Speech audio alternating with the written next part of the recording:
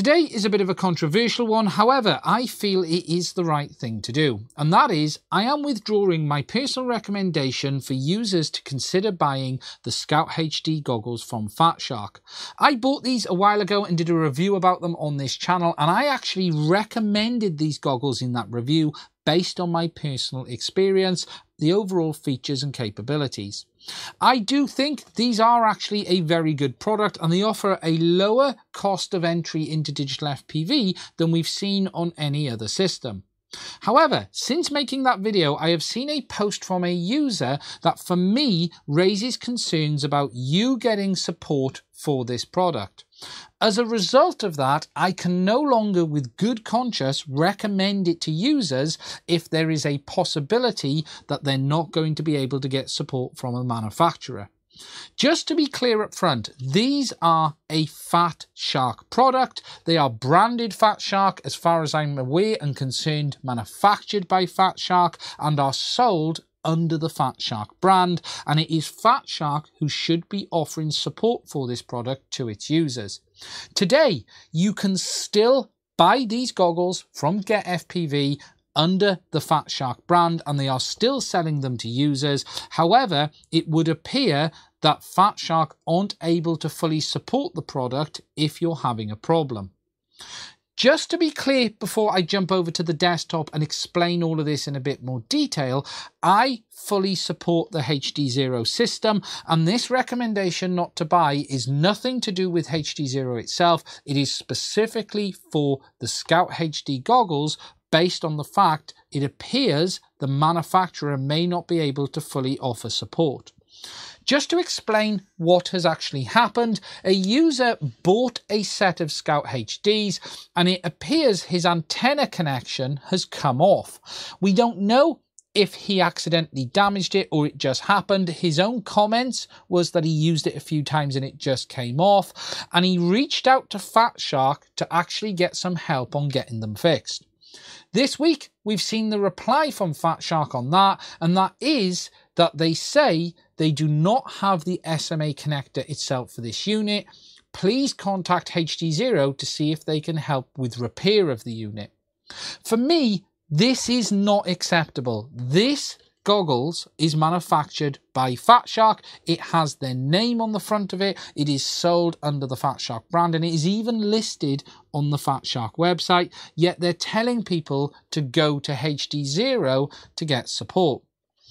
If we just hop over to the image just to take a closer look at the antenna connector itself, you can see that these are PCB mount SMA connectors that are soldered directly, and it seems a bit bizarre to me that Fatshark are saying they can't get this, because if I go on to Mouser, for instance, or Farnell, this connector is widely available. You can see here there are 181 in stock in Mouser for £4.74 each. Or if I go over to Farnell, there are only just over 4,000 of these available for a cost of £3.40. Yet Fatshark are saying they can't get the connector and the user should contact HD0. Now, I know there are people who are going to say, well, these really are HD0 goggles and not Fatshark, and I'm sorry, I don't agree with that. Whilst the PCB does appear to have been largely designed by Divimath HD0, these goggles are sold by Fatshark with their name on the front of it via their resellers under the Fatshark brand. Still today, you can buy these goggles from Get FPV for $250 because they're still available in stock. Nowhere does it say these goggles may not be fully supported by the manufacturer, and they are clearly branded Fatshark in all of their marketing, in all of the information, yet it seems that Fatshark are telling people that, sorry, we can't get parts for these.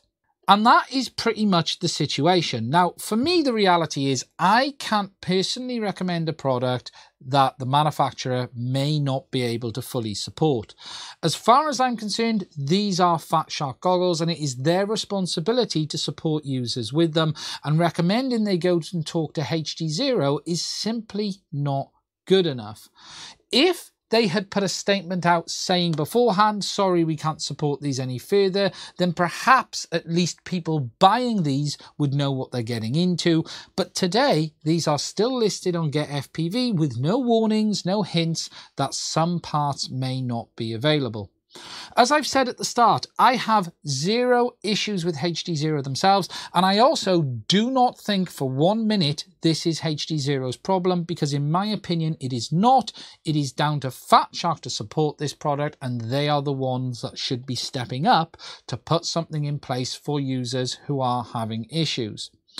I would also add on a personal note that for me, it does raise a question about a company that they are willing to continue to sell a product that they can't appear to fully support and not make that clear up front. And I am really going to be considering what I buy moving forward with that brand name on it, simply because if they're willing to do it on this, it's going to potentially happen on other things as well. Now, this all leaves the receiver situation with HD Zero a bit difficult. The Scouts were about the only option right now, unless you manage to find a goggles module. These are, again, a Fatshark product manufactured by Fatshark. As we understand it, they're no longer in production, and HD Zero are going to be releasing their own new VRXs in the near future. However, today they're not here. You can still find this around certain places. TBS had it last week for $250, but you are paying that original price, and you're not going to get it at that $99 discounted price as far as I'm aware. It is also worth mentioning that the same situation stands for this module, that Fatshark may not be able to support it, although I will add HD Zero have been fully supporting this for users, and I have less concerns with this than I do this, because for me, this is Fatshark's core business and they should be fixing problems for users with it. If they're not doing that with this, I am confident that HD Zero should be able to help a user out, but the goggles are a completely different situation altogether. If you're wanting to get something, if you can hold off, hopefully we'll have these new receivers in the near future, and I will put a video out on them once they're available. I'm really interested in knowing your thoughts on this one. Please do give me your feedback. I know it is going to be a controversial subject, but at the end of the day, for me, as someone who made a recommendation, I'm now withdrawing that. You guys have to make your decisions based on the information, and all I'm trying to do is make sure that you've got all the information you need to do that. That's it from me. Stay safe, and I will speak to you soon.